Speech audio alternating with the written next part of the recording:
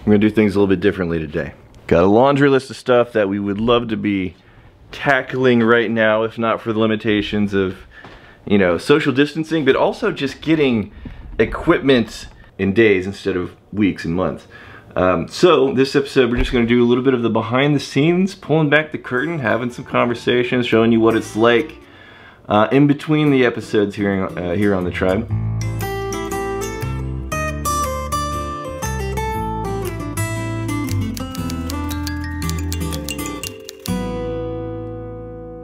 What do you want to do? I think that's like, especially because I guess we kind of erased all of our other ideas.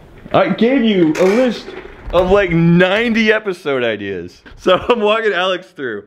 How do the ideas work? It's like, all right, man, let me pull up the Google Doc. Here's not only dozens and dozens of episode ideas. Here's series ideas, like ideas for ongoing series. I'm going through, we're listing them off, we're getting a game plan, and we're not even halfway through. It's like, okay, I think we have enough. That's, you know, that's plenty. That's more than enough. He begged for mercy. So many ideas were pouring out of me. Pull out the doc.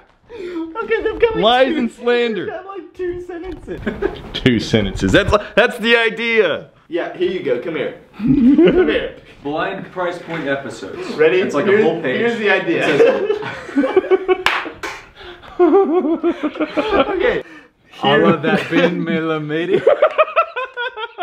So basically, if we wanted to do, I want to dissect this. I love that bin Milam lady. Yes. What does that have to do with Heather Green? That she's the Ben Milam lady. I feel like I'm having a stroke. This doesn't mean anything. It does. Perfect idea, right? We have somebody come on, and let's say we have 5 expensive whiskeys and then 1 budget whiskey, and we have people without the benefit of the bottle and the packaging and the backstory. What do you like? Can you spot the budget in a lineup of expensive whiskeys? That's a good idea. Yeah, but I mean, that's sentences. That's English. What?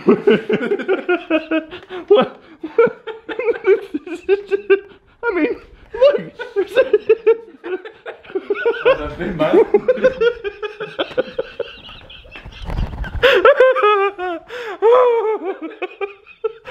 damn it! You buggers! You know it's a good idea. Like, this is the kind of shit that I'm talking about. So, okay. We've proven there's meaty, substantial layers upon layers of ideas here. How is that? But you need me to translate. What is this? Whiskey Fix. Whiskey Curious, that's like the most fleshed out one. Which is right there. Yeah, yeah. You are right most of the time, right? Wait, hold on. Say the first part again slowly. I was saying that you have taught me absolutely nothing.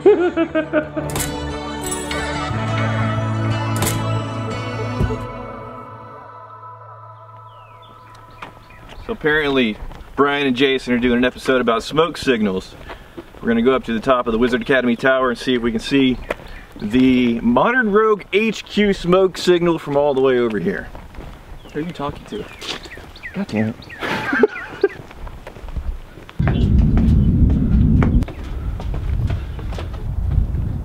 Is that it? I think so. I think we can see it even without the long lens. Hopefully we're aimed in the right direction. You said you knew which way it was. Well, I mean, I'm a rock solid 80% confident that's the right fire. We are up here and ready whenever you guys are. Well, here's the thing. Do you know where they're actually setting the fire? Like, do you know where the compound is? Yeah, it's right near the Austin Zoo. Okay, and is the Austin Zoo over there? Now you're just getting complicated. Yeah. Listen, you can see Austin right over there. This is Murphy. I'm in position. Is it like right next to the Austin Zoo? Yeah, it's like a half mile from the Austin Zoo. This would have been good to confirm before we recorded 15 minutes of it. Where are y'all again? Look, I'm just assuming they're at HQ. Test, test, test. I am here. Over. See, I did the right thing by saying over. We should say over because it's official. Over. Delta Echo Foxtrot, that is correct. We should say over. Over. You got a bogey. You got a bogey in your 6, Brian. We're pretty sure we're aimed in the right direction here. I'm gonna hit the brakes and fly right by. And finally, Bonnie, are you on location? Are you able to hear us? I'm standing above Torchy's without a bra, and I'm looking out in the distance, and I don't see any tower. What? Okay. That's perfect. I suddenly got very distracted. What are we doing? I guess. Everyone's trying to. Boop comment, boop comment. Go, go, go, go. LOL. Look, I'm judging. Cool. So in that case, Murphy, let me know the moment you're ready to go, and we'll start teeing up the episode. We'll begin with sort of, you know what you can do is open up the app and the compass stuff and sort of just spin around in circles so that you just know that you're vaguely pointed to where we're located.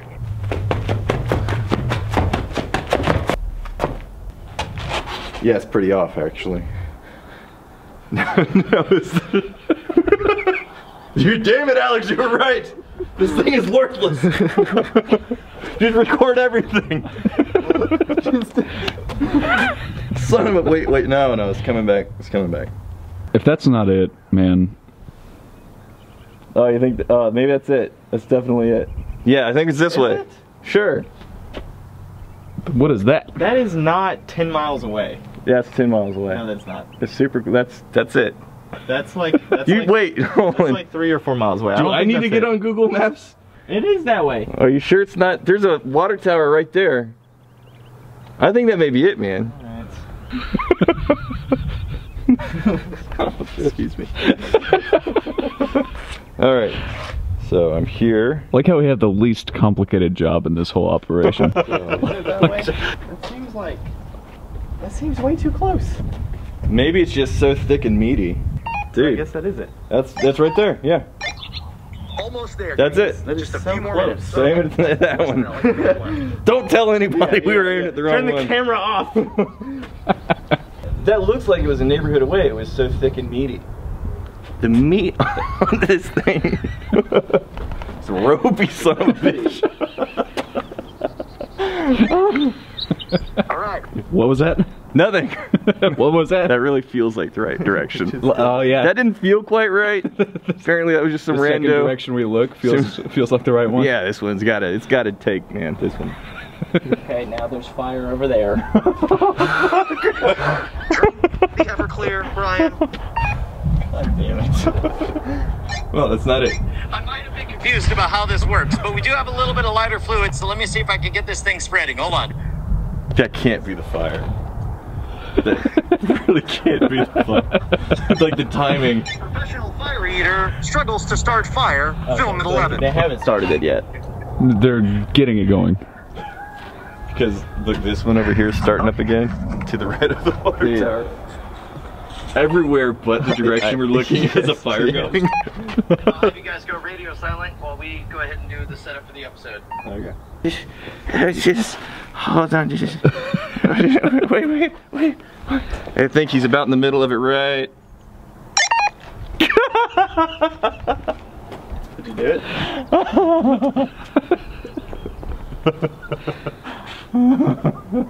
Wait, now we gotta wait for him to like regain their composure. It's like, God, fucking who did that, son of a bitch? Okay, now we're okay. I'm rolling again. They've given you. I'm saying establish the premise. Here's the hook.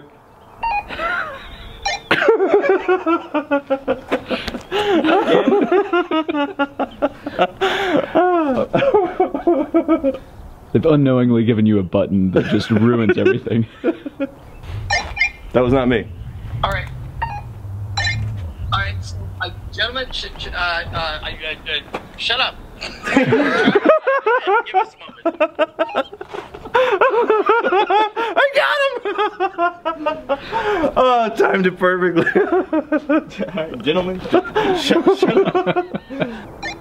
This is Modern Rogue World Headquarters reaching out to Echo Point Alpha, 1 mile out. Are you there, Jason? Modern Rogue Jason here at Echo Point Alpha. We have no sign of the signal fire just yet. Possibly the most important. Echo Team 3, the Whiskey Bastards, are you there? My favorite part of that is that you had to admit with your mouth that we're the best.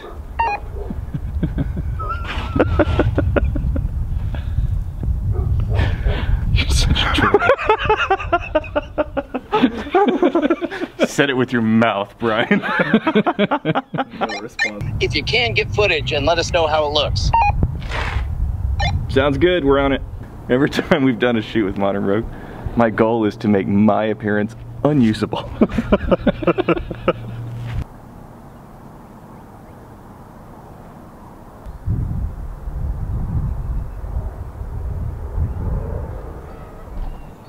There's a lot of chickens over there, man. Is this all going to brushwood? Yeah. Yeah. Fuck. Oh god.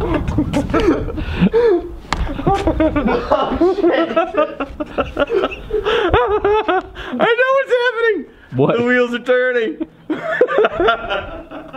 just need to not say anything ever again. You just now realized. I just not realized he's being a total dick. He's been such a dick. This braless lady seems like she's unprepared. This braless chick doesn't know what she's doing.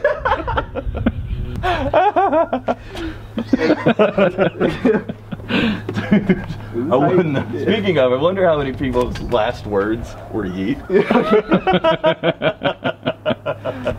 The gas station is over there, Look, man. right? Because that's where the temple is. Here, I'll help you. So go to the Google Maps. The water tower. Yeah. You guys able to see this? All right, so for about 5 seconds, if you squint real hard, we think we maybe might have possibly seen the faintest wisp of a smoke column, maybe, possibly, but now we don't see anything. It's such a bummer because it actually looks the best it's looked so far on our end. Watch it be the complete opposite direction.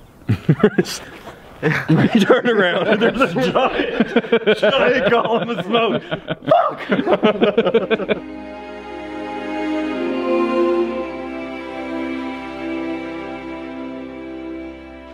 Alright, so we're gonna head to the distillery and give Emma the details on what we hope to be the first retail release of Crowded Barrel whiskey. So she's gonna be blending a lot of stuff and it's gonna be a lot of pressure. We'll see how she does.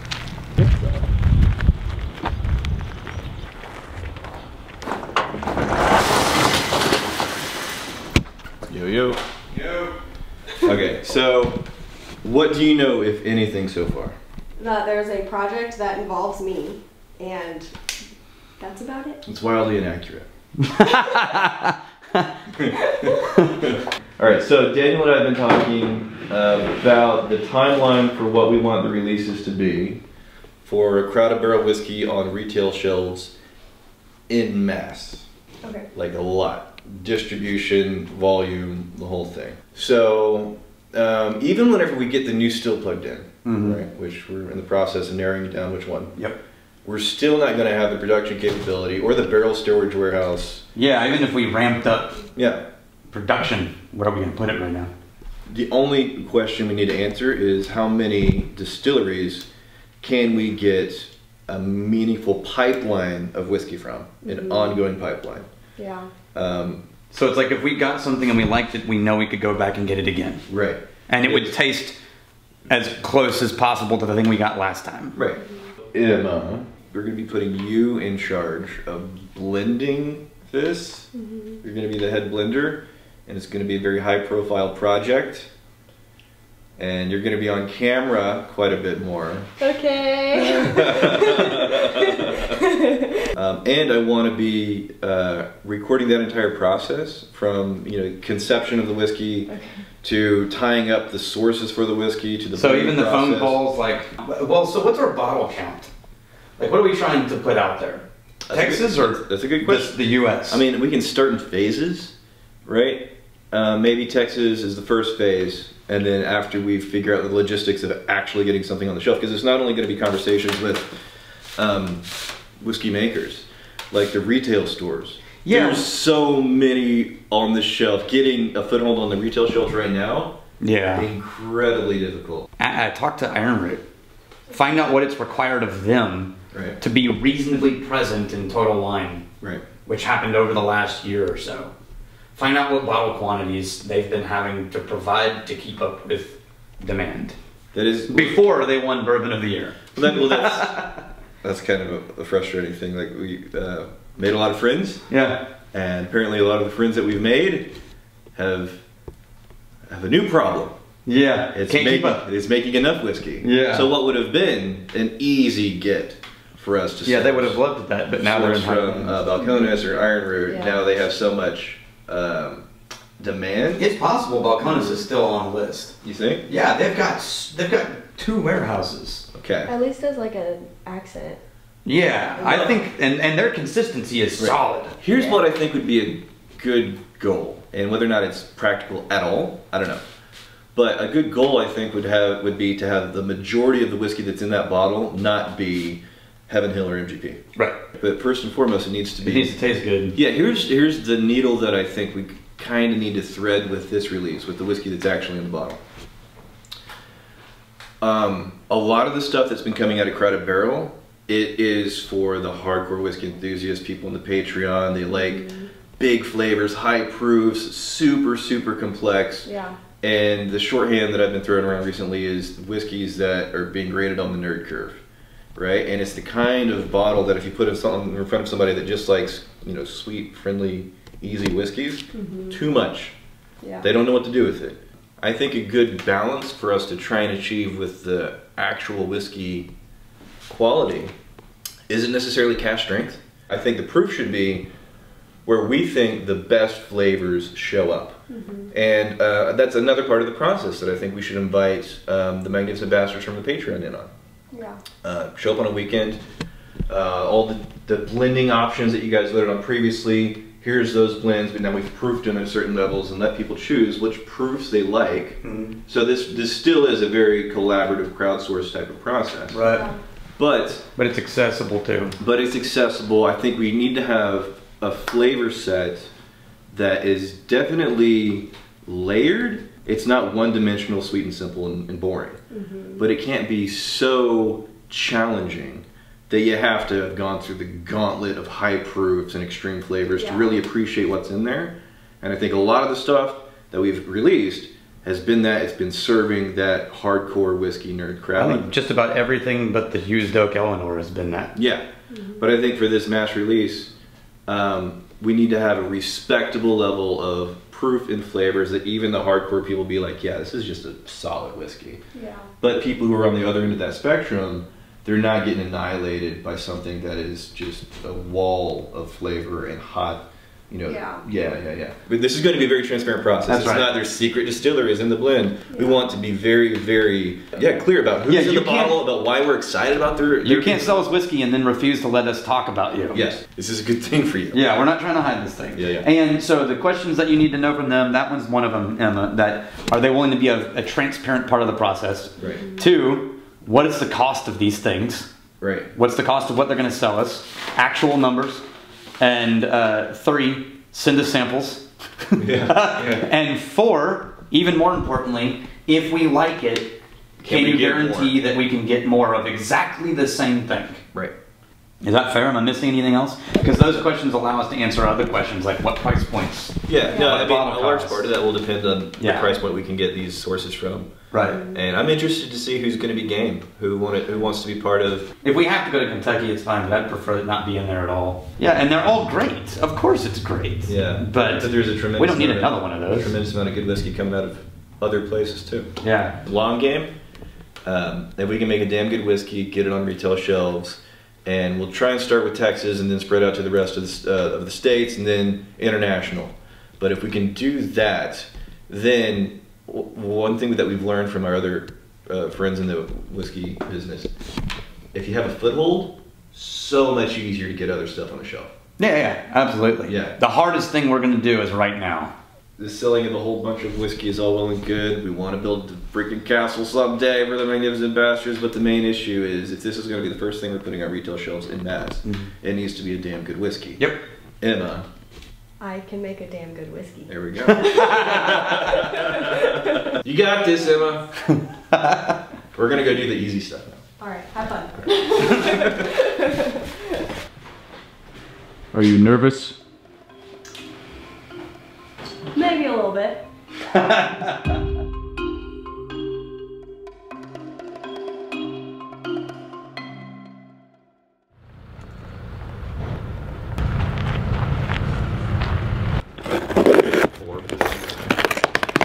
This is the most boring thing it could possibly have been. Postage labels. Living the dream, man. What is this for? I don't know. What is this for? Who is this for? This is for a UK magazine. Okay. They want the cover to be us for the summer issue. Think magazine cover, Alex. Come on. This is no your way chance. they would ever put this on there. Daniel, just sit directly underneath. Yeah, there you go. Gross. That's gross. Oh my. Wait, get back down. They're never gonna take that shot. Work it, get back down there. They really loved the shot when they were taken for Texas Monthly of us on this side across to the wood wall. Rex, Hold on, you need a left. thing of. You can probably hold whiskey in your hands, right? Nah, fuck it. Oh, I'll use my laugh in Texas Monthly. Yo, don't want. And I'll do mine. Yo, don't want to hold whiskey. Sure. Let's hold whiskey. Why do we need to hold? That's so stereotypical. I want to hold flowers. Yeah. It's just so random. They're gonna be like, what the hell is wrong with these guys?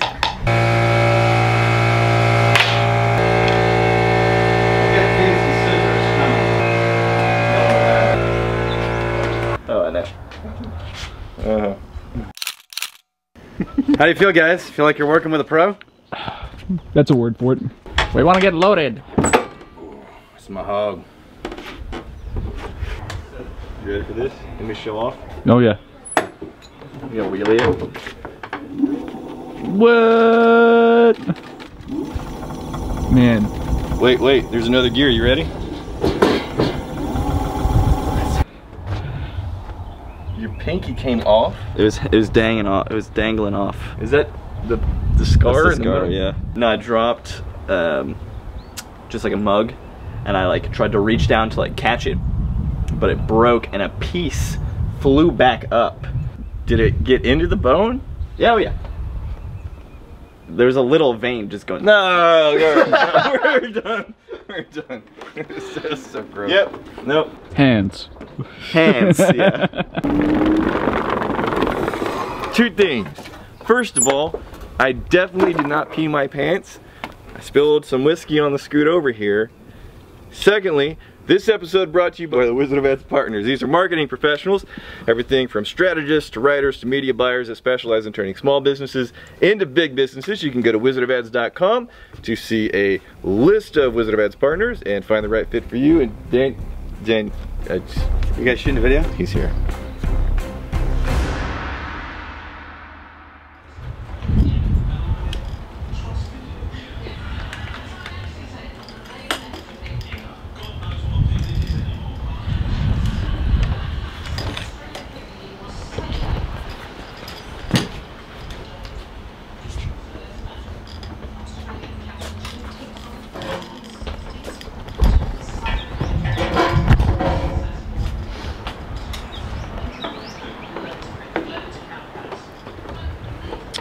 Alex and Dan are getting set up for live stream.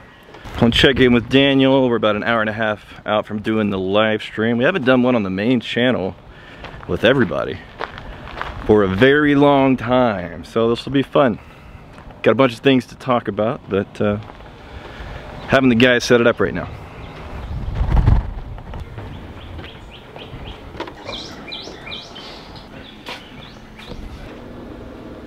My wife is here. She doesn't know she's going to be giving me a skullet. Otherwise, I'm going to be getting a lot of crap about having a skullet. But if she's the one that gives me the skullet, smooth sailing. Yeah? It's relationship advice. Take notes. You have no idea what you're doing, do you? Stop right here. Oh, this is awful.